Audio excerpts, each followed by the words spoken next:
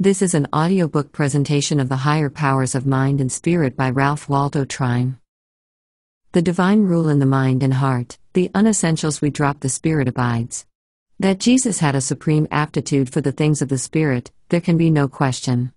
That through desire and through will, he followed the leadings of the spirit, and that he gave himself completely to its leadings is evident both from his utterances and his life.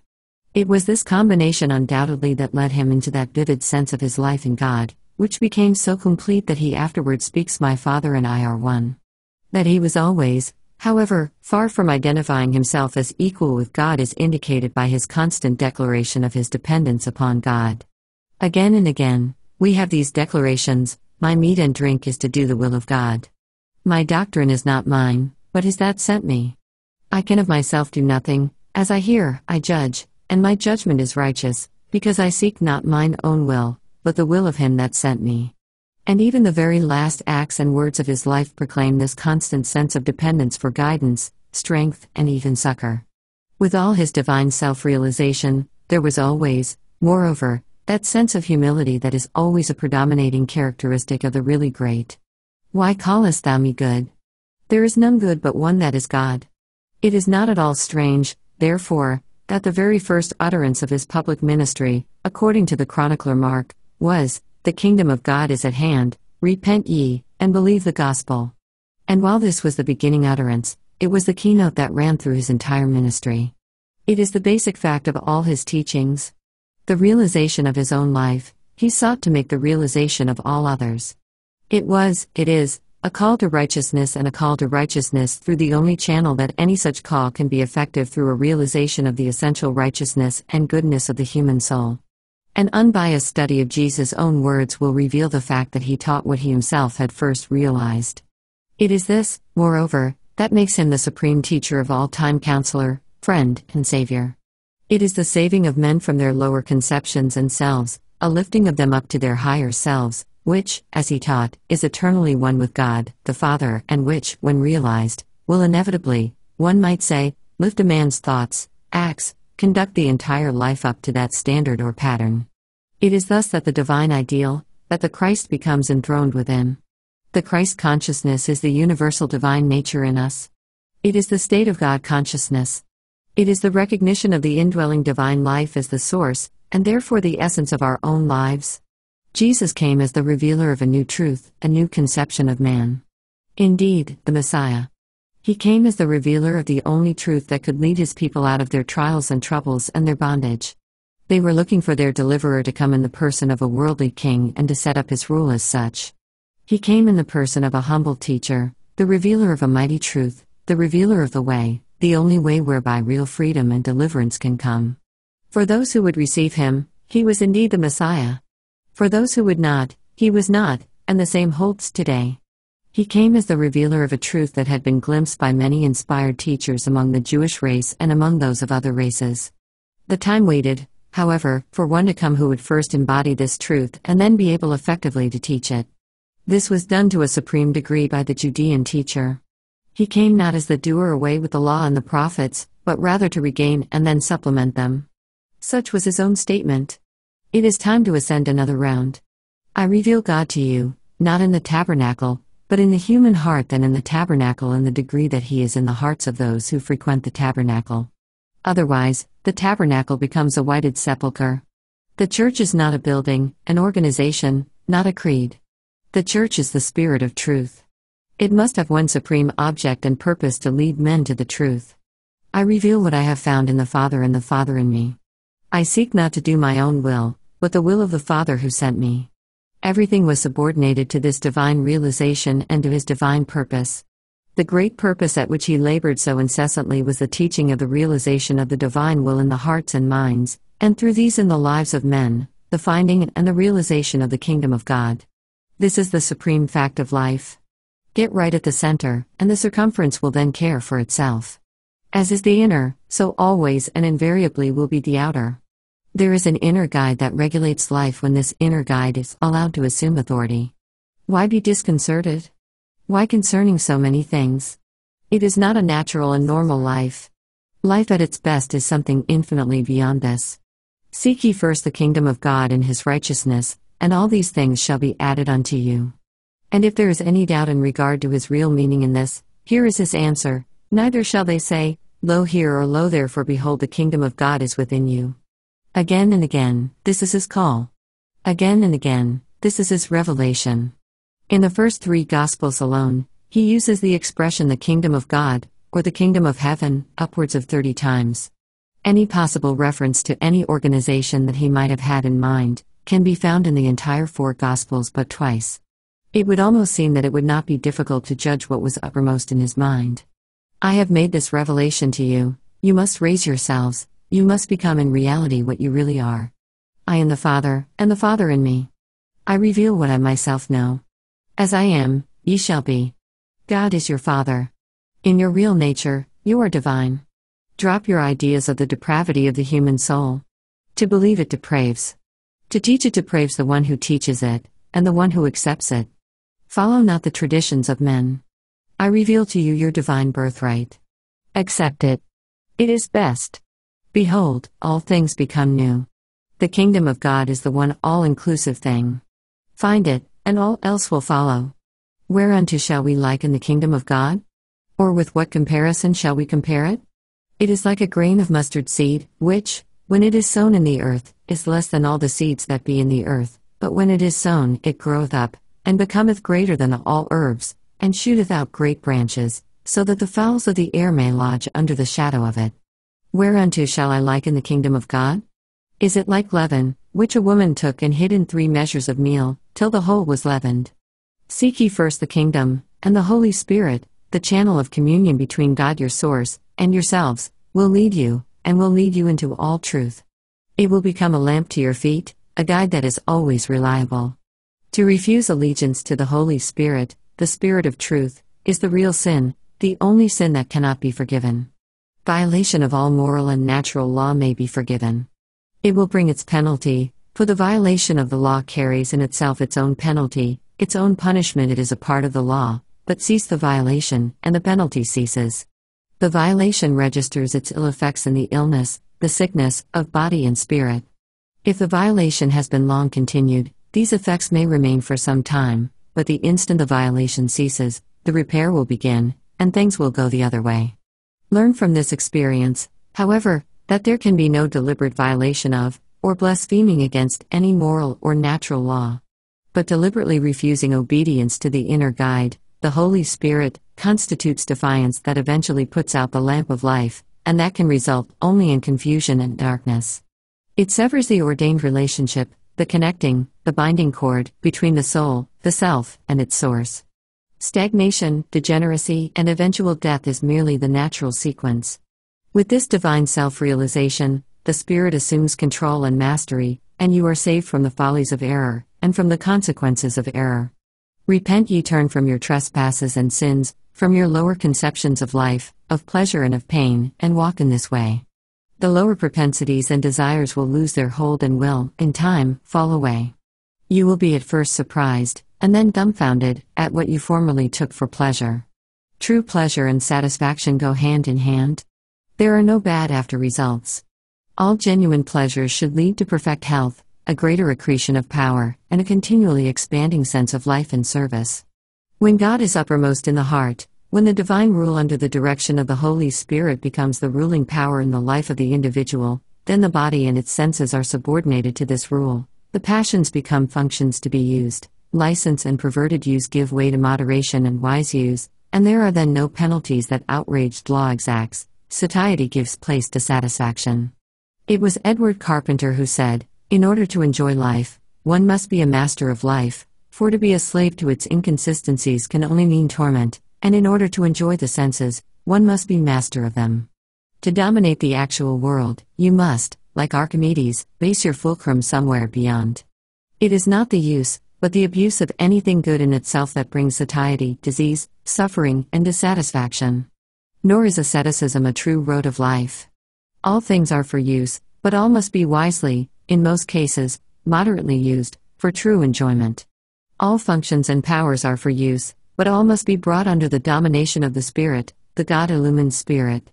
This is the road that leads to heaven here and heaven hereafter, and we can rest assured that we will never find a heaven hereafter that we do not make while here. Through everything runs this teaching of the Master. How wonderfully and how masterfully and simply he sets forth his whole teaching of sin and the sinner and his relation to the Father in that marvelous parable, the parable of the prodigal son. To bring it clearly to mind again, it runs, a certain man had 2 sons, and the younger of them said to his father, Father, give me the portion of goods that falleth to me. And he divided unto them his living. And not many days after, the younger son gathered all together, and took his journey to a far country, and there wasted his substance with riotous living. And when he had spent all, there arose a mighty famine in that land, and he began to be in want. And he went and joined himself to a citizen of that country, and he sent him into his fields to feed swine. And he would fain have filled his belly with the husks that the swine did eat, and no man gave unto him. And when he came to himself, he said, How many hired servants of my father's have bread enough and to spare, and I perish with hunger? I will arise and go to my father, and will say unto him, Father, I have sinned against heaven, and before thee, and am no more worthy of being called thy son. Make me as one of thy hired servants. And he arose and came to his father. But when he was yet a great way off, his father saw him, and had compassion, and ran, and fell upon his neck, and kissed him. And the son said unto him, Father, I have sinned against heaven, and in thy sight, and am no more worthy of being called thy son. But the father said to his servants, Bring forth the best robe and put it on him, and put a ring on his hand, and shoes on his feet, and bring hither the fatted calf, and kill it, and let us eat, and be merry. For this, my son was dead, and is alive again, he was lost, and is found. And they began to be merry. Now his elder son was in the field, and as he came and drew nigh to the house, he heard music and dancing. And he called one of the servants, and asked what these things meant.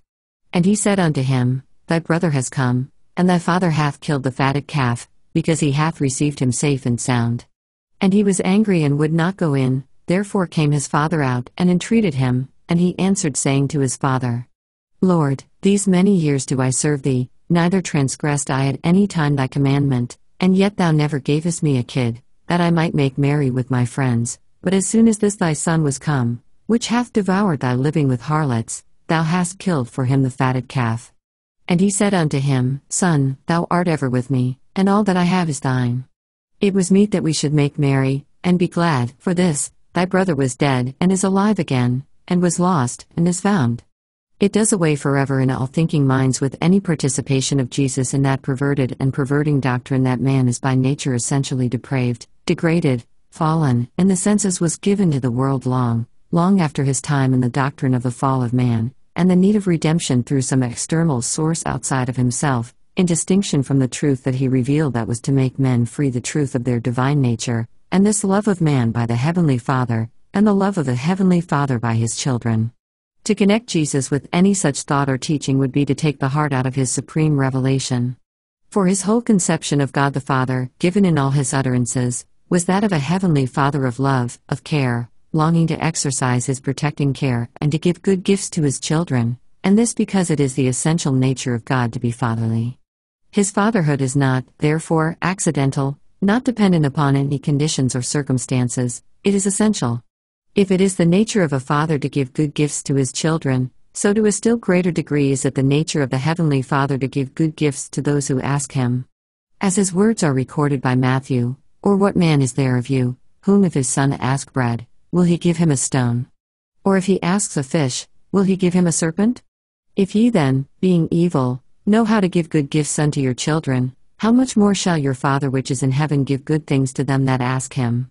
So in the parable as presented by Jesus, the Father's love was such that as soon as it was made known to him that his son who had been lost to him had returned, he went out to meet him, he granted him a full pardon, and there were no conditions.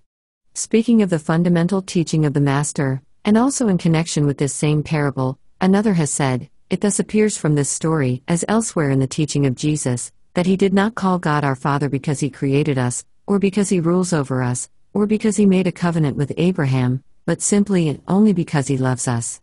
This parable individualizes the divine love, as also did the missionary activity of Jesus. The Gospels know nothing of national fatherhood, of a God whose love is confined to a particular people. It is the individual man who has a heavenly Father, and this individualized fatherhood is the only one of which Jesus speaks.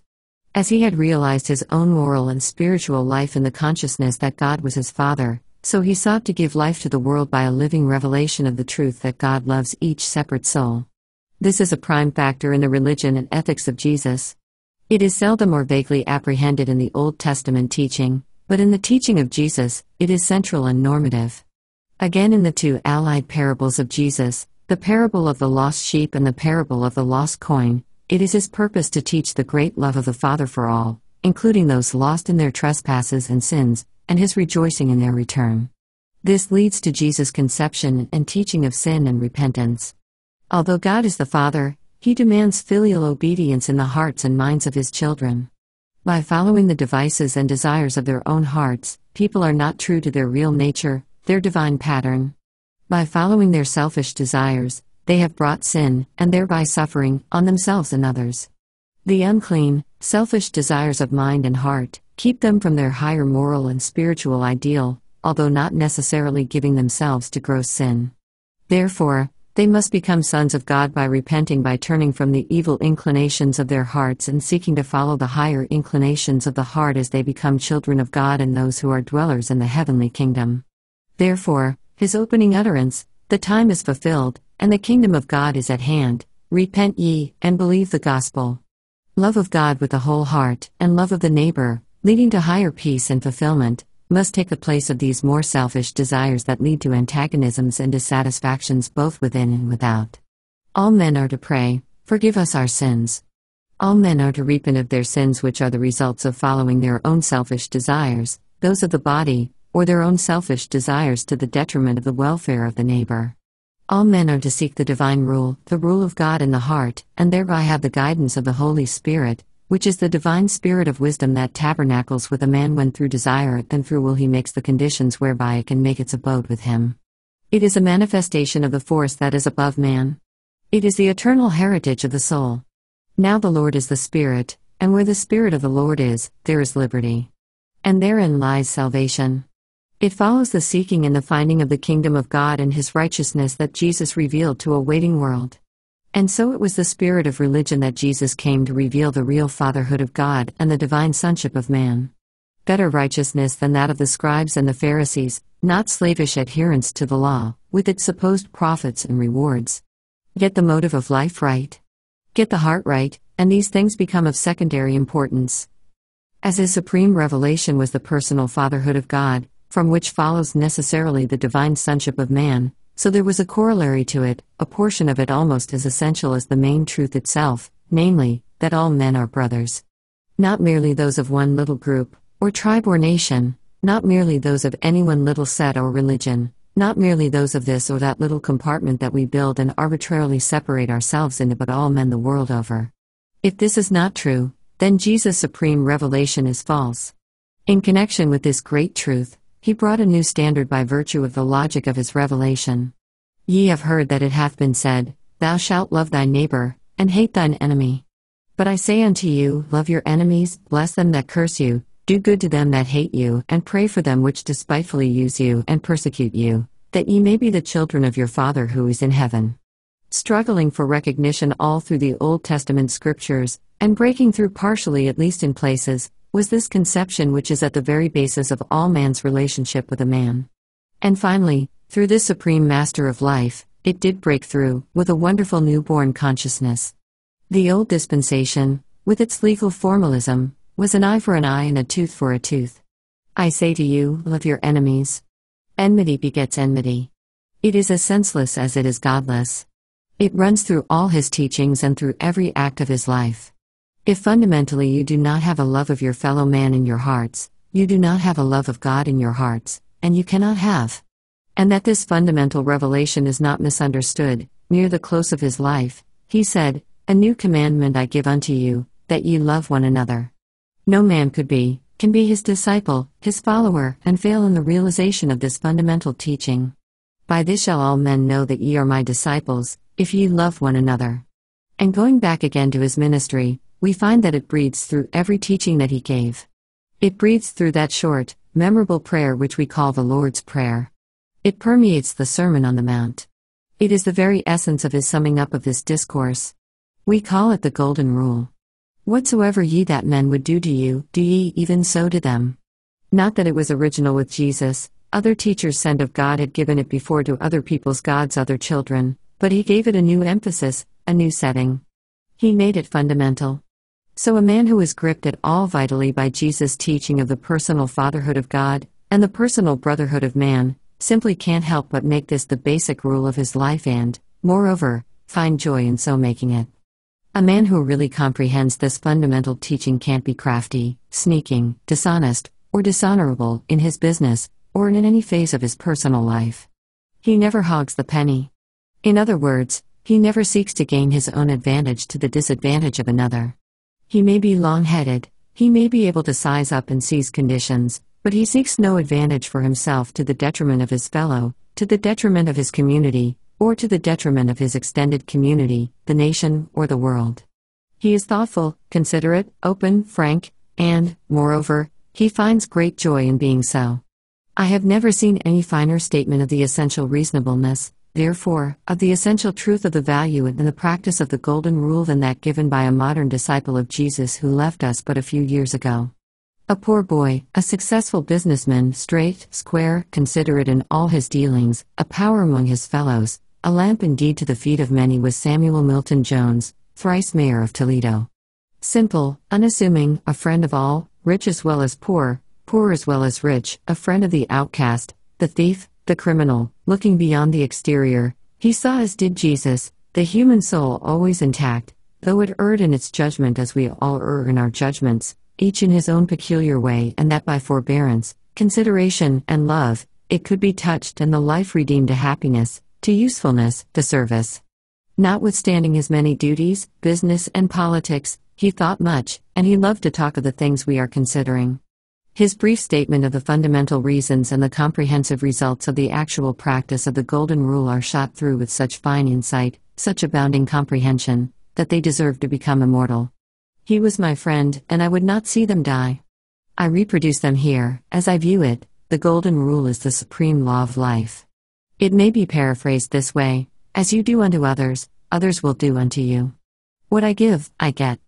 If I love you, really and truly and actively love you, you are as sure to love me in return as the earth is sure to be warmed by the rays of the midsummer sun. If I hate you, ill-treat you, and abuse you, I am equally certain to arouse the same kind of antagonism towards me, unless the divine nature is so developed that it is dominant in you, and you have learned to love your enemies. What can be plainer? The Golden Rule is the law of action and reaction in the field of morals, just as definite, just as certain here as the law is definite and certain in the domain of physics. I think the confusion with respect to the Golden Rule arises from the different conceptions that we have of the word love. I use the word love as synonymous with reason, and when I speak of doing the loving thing, I mean the reasonable thing. When I speak of dealing with my fellow men in an unreasonable way, I mean an unloving way. The terms are interchangeable, absolutely. The reason why we know so little about the Golden Rule is that we have not practiced it. Was Mayor Jones a Christian? You ask. He was a follower of Christ, for it was he who said, "By this shall all men know ye are my disciples, if ye love one another." Was he a member of a religious organization? It never occurred to me to ask him. Thinking men the world over are making a sharp distinction in these days between organized Christianity and essential Christianity. The element of fear has lost its hold on the part of thinking men and women. It never opened up, it never can open up the springs of righteousness in the human heart. He believed, and he acted upon the belief that it was the Spirit that the Master taught that God is a God of love and that he reveals himself in terms of love to those who really know him. He believed that there is a joy to the human soul in following this inner guide and translating its impulses into deeds of love and service for one's fellow men. If we would thus translate religion into terms of life, it would become a source of perennial joy. It is not with observation, said Jesus, that the supreme thing that he taught the seeking and finding of the kingdom of God would come. Do not seek it at some other place, some other time. It is within, and if within, it will show forth. Make no mistake about that, it will show forth.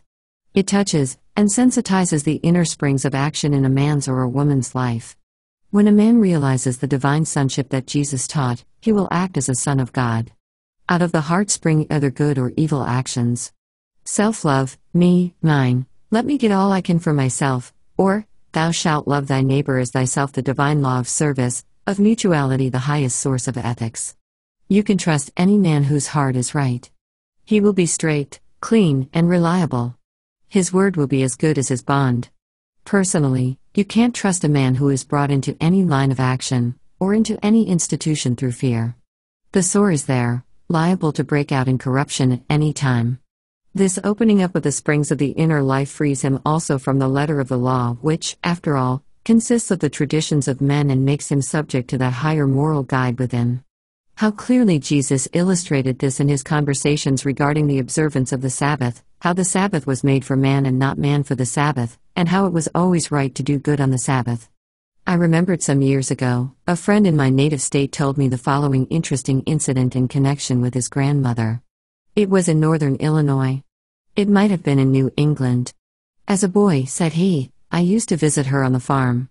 She loved her cup of coffee for breakfast.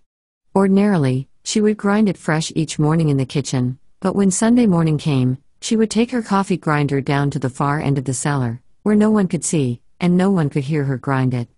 He could never quite tell, he said, whether it was to ease her own conscience, or in order to give no offense to her neighbors. Now, I can imagine Jesus passing by and stopping at that home. It was a home known for its native kindly hospitality, and meeting her just as she was coming out of the cellar with her coffee grinder, his quick and unerring perception enabling him to take in the whole situation at once, and saying, in the name of the Father, Aunt Susan, what were you doing with your coffee grinder down in the cellar on this beautiful Sabbath morning? You like your cup of coffee, and I also like the coffee that you make. Thank God that you have it, and thank God that you have the good health to enjoy it. We can give praise to the Father through eating and drinking. If these are done in moderation, and we give value received for all the things that we use. So don't take your grinder down into the cellar on the Sabbath morning, but grind your coffee up here in God's sunshine, with a thankful heart that you have it to grind. And I can imagine him, as he passes out of the little front gate, turning and waving another goodbye and saying, when I come again, Aunt Susan, be it weekday or Sabbath, remember God's sunshine and keep out of the cellar. And turning again in a half-joking manner, and when you take those baskets of eggs to town, Aunt Susan, don't pick out too many of the large ones to keep for yourself, but take them just as the hens lay them. And, Aunt Susan, give good weight in your butter. This will do your soul infinitely more good than the few extra coins you would gain by too carefully calculating. Aunt Susan, with all her lovable qualities, had a little tendency to close dealing. I think we do incalculable harm by separating Jesus so completely from the more homely, commonplace affairs of our daily lives. If we had an adequate account of his discourses with the people and his associations with the people, we would perhaps find that he was not, after all, so busy in saving the world that he didn't have time for the simple, homely enjoyments and affairs of the everyday life. The little glimpses that we have of him along these lines indicate to me that he had. Unless we get his truths right into this phase of our lives, the chances are that we will miss them entirely. And I think that with all his earnestness, Jesus must have had an unusually keen sense of humor. With his unusual perceptions and his unusual powers in reading and in understanding human nature, it could not be otherwise.